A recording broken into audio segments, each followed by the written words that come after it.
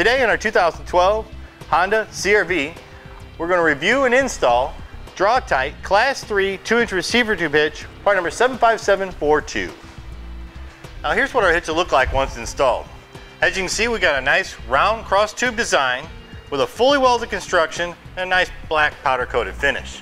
That's tucked up nicely underneath the vehicle, and the only thing really exposed is our Class 3 2-inch by 2-inch receiver tube, 5/8 pre-drilled pinhole going through the receiver tube, and a 1/2-inch hole that's designed for an anti-rattle bolt. Then we have our chain hold downs on each side. This hitch is capable up to 525 pounds of tongue weight and 3,500 pounds of tow capacity. Another really nice feature on this hitch is it comes pre-installed with an electrical wiring bracket for your trailer wiring. Next, we'll go ahead and give you a couple measurements that will assist you with selecting accessories for your new hitch. From the center of the hitch pin hole to the outermost edge of the bumper is 2.5 inches. From the top of the receiver tube opening to the ground is approximately 14.25 inches. This will assist you with selecting accessories such as a ball mount, bike rack, or cargo carrier. Now to begin our install, we first need to lower the exhaust. We'll need to remove the 2 rubber isolators from the metal hangers. Now to make it easier to remove them, we're going to spray each one with a little spray lubricant. Once we have them sprayed down, we'll use a pry bar or pliers to remove the rubber isolator from the metal hanger. Just simply sliding it off the metal hanger, and the muffler will come down and expose the frame rail where our attachment points are. Now we're going to have a total of 5 attachment points to secure our hitch. 4 of these attachment points are going to be weld nuts built into the frame by the manufacturer. We'll have 2 on the passenger side and 2 on the driver's side.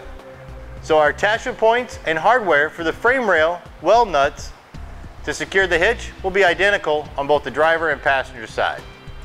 Our 5th attachment point will be the tow hook here, where we can utilize a U-bolt that'll go around the tow hook, down through the hitch.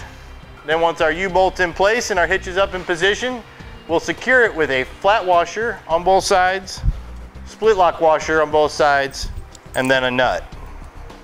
Now our attachment point hardware for our weld nuts is going to be the new 10mm bolt and conical tooth washer. The teeth of the washer will face the hitch as it'll go up through the hitch and into the weld nut. Now before we attempt to install our new fasteners into the weld nuts, over time these weld nut threads build up with rust, dust, dirt, and debris, and so we'll need to clean them out. To clean them out, we're going to use a spray lubricant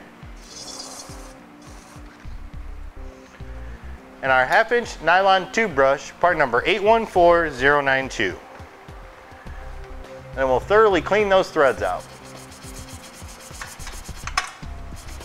Now once we have the threads cleaned out, we can go ahead and take one of the new fasteners and make sure it'll thread in nice and easily before we attempt to install the hitch. Now our attachment points for the driver's side frame rail are behind the underbody panel. We have 2 choices here. One, we could take the panel down, cut out the section, and then reinstall it. Or 2, just cut it out here on the vehicle.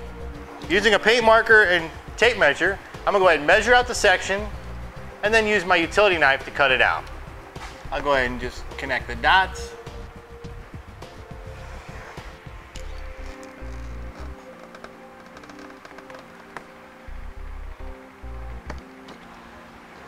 Now once we have our plastic portion cut out, there's an insulation section underneath it, and we can again use our utility knife to cut out that section. Another tool that works real well on this insulation is a pair of scissors.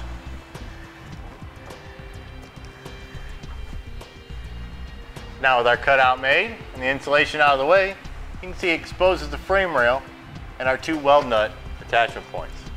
Before we install the hitch, on our rear attachment point, we need to install a flat washer that'll get sandwiched between the hitch and the frame.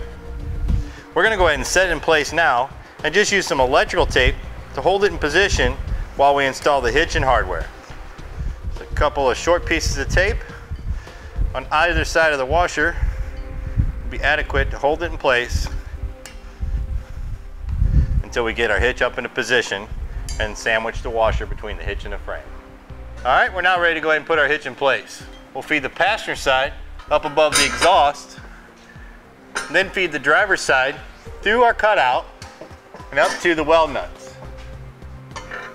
Then we'll reach through the panel and install our bolt and conical tooth washer. Keep in mind as we install our fasteners, we'll just install them finger tight until we have them all in place. Once our weld nut hardware is in place, we'll then move to our U-bolt.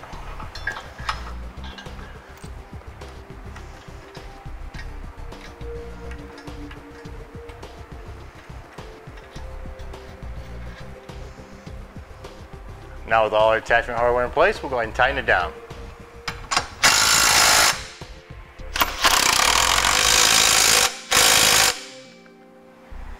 Now as we tighten down our U-bolt fasteners, we want to make sure we tighten down both sides evenly.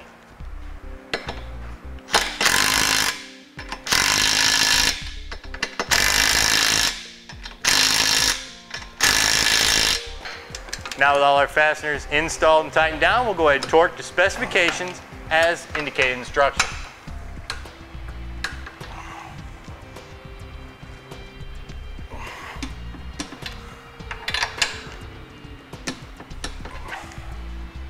All right, now with our hitch tightened and torque specifications, we'll go ahead and reinstall the exhaust. And just like that, we've completed our install and we're ready to hit the road. And that'll do it for the review and install of our Draw-Tite Class 3 2-inch receiver tube hitch, part number 75742 on our 2012 Honda CRV.